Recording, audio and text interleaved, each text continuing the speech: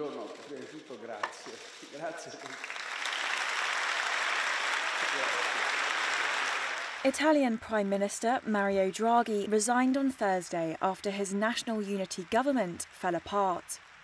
Draghi tendered his resignation in a meeting with President Sergio Mattarella.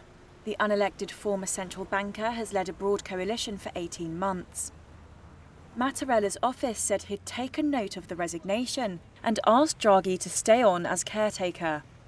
Political sources said earlier this week Mattarella would probably dissolve Parliament and call an early election in October.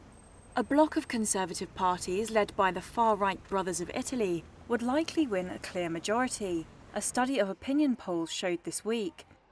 Draghi's coalition crumbled on Wednesday when three of his main partners snubbed a confidence vote he had called to try to end divisions and renew their fractious alliance.